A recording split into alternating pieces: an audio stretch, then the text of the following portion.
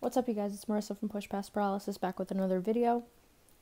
Today I wanted to talk about a question that was posed to me on Twitter a few days ago, and I've kind of talked about this topic in the past, but I figured I'd give you an evolved, updated answer if it's at all different from my last one. So the question was, basically, what do I think about a news story where the person that they were featuring had a disability, and the newscasters framed this person as an inspiration. Now, first of all, I don't think there's a blanket answer to any of this. This is just my opinion, and I can't speak for anybody else. Having said that, there is a large population of the disabled community who frowns upon stuff like that. They don't like being called an inspiration because it gives off the air of, oh, you didn't think I could do this, and I could, you know? So I get it, but, and I used to feel that way too. When I was little, things like that just kind of got to me.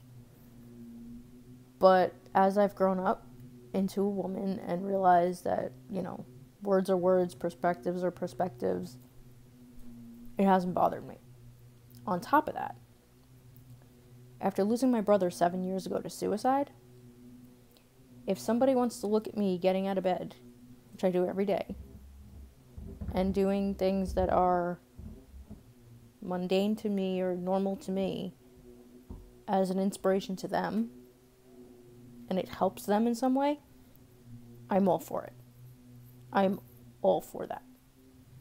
And I can't claim to know what it's like to lose an ability because I was born this way. I've never had certain abilities. And the ability to walk was something I never wanted because the only memories I've had of it were clunky braces and a walker, and I hated it. So it's not like I want to. But I don't see the harm in being called an inspiration or a motivation or anything like that.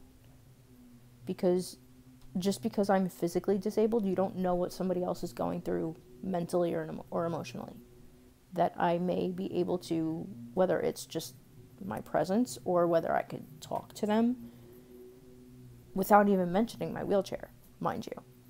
And, help them in some way, whether it's, a friend, a family member, a stranger, a client, for life coaching or something, or whether somebody reads something in my books that inspires them or gets them out of a dark place or anything like that. I will never frown upon being looked at as an inspiration. Do I think that I am? Do I think like high and mighty of myself that I am? No, I'm just living my life. But I think that everybody can gain some type of inspiration from somebody doing the most normal things like throughout the day. Like if you're having a shitty day and like a baby comes by in the carriage or whatever, the stroller, and it's the baby's giggling, like that's gonna change your day. So I don't think inspiration necessarily has to be this big grand thing that people with disabilities make it out to be and take such offense to. It could be small for reasons you don't even know, personal to the person saying it. So in my opinion, I just wouldn't brush it off. I wouldn't scoff at it. I wouldn't get mad at it. But that's just me. And you're on my channel, so you're going to listen to my point of view. Alright, so there it is. That's all I have to say. If you like this video, please subscribe to my channel. Share this video if it inspired you in some way. Also, you like my Salty Savage shirt, I have a code that's not my code in the description, along with the website.